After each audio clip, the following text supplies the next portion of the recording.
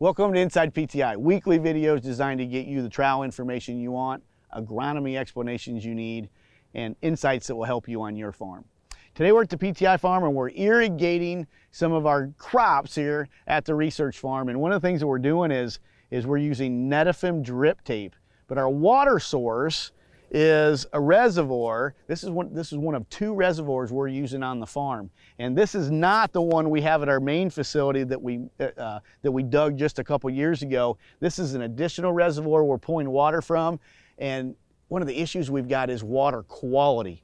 We've got a problem with algae and what I call seaweed growing from the bottom. We're getting too much sunlight in and we're getting some growth in the water, and we're trying to pump water out into our drip, and our drip tape's got small emitters, and so it's very important we keep the water clean, and we're just having a heck of a time with our current filtration system. So we've had to come in and add filters to clean this water to make sure that we can manage our corn crop out here in the field, soybeans as well, putting on the right amount of water as well as nutrients to go in that water in our fertigation. So to address the water quality issues we've got from our reservoir here at Walmart, we've had to bring in some special filters, and this is how we're cleaning the water, making sure it stays clean for our drip irrigation here at the farm. So as water comes in, we've got a series of 3 filters, and this is a Netafim system. We're working with the guys at NutriDrip. They've done a fantastic job of helping us with this system, installing this and making sure we've got clean water going through our drip irrigation.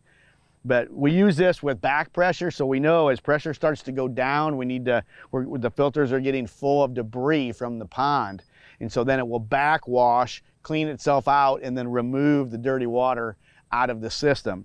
But this has been really handy. It's done a good job of cleaning the water for us, but we've had a heck of a problem, as I mentioned earlier, with water quality in the pond, in the reservoir. It's just been super dirty.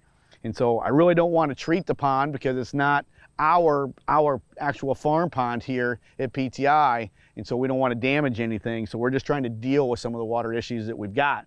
But we clean the water here. The water then goes through our meter, so we can actually read and report the gallons of water coming from the pond, so we know how many gallons of water we're irrigating with.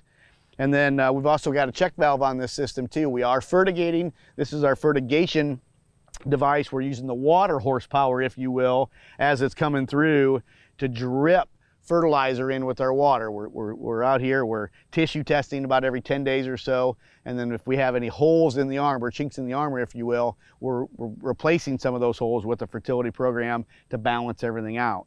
But this has been a real challenge this year, keeping the water clean enough to get through our drip irrigation.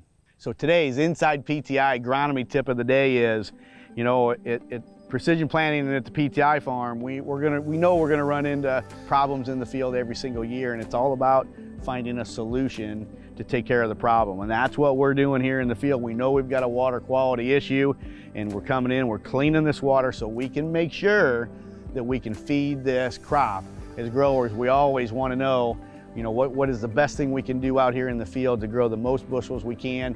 We're out here tissue testing, and we know what we need to put on fertility-wise, but I need the water as a carrier, I need the fertilizer to feed the crop, but I had to get this filtration system done in order to manage this crop correctly. So if you've got any questions about anything we talked about today, feel free to reach out to any Precision Planting Premier dealer or go to our website at precisionplanting.com. That's all the time we have for today. We'll catch you on the next episode of Inside PTI. Thanks for watching.